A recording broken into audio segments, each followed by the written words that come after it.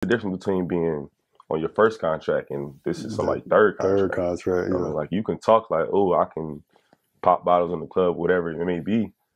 But there's a difference to a guy, he'd walk in the room and be like, no, I want to invest $100,000 to this company.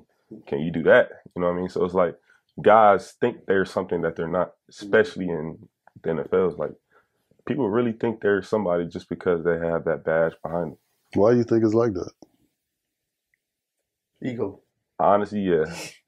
And you got to look at it like these guys are 1% of the world, you know, when it comes to athletes, like they're the best of the best. Mm-hmm. So their whole life, everybody been telling them, like, dude, you're a guy, like you're amazing, you're this, you're that. Their whole life, that's all they got. Yeah. Until you get to a room where it's like, all right, it's 20 of us, and we all been nice, we all been had success. So like, what's gonna make you different? Yeah. But this whole time, you've been being praised on, you know, everything you do.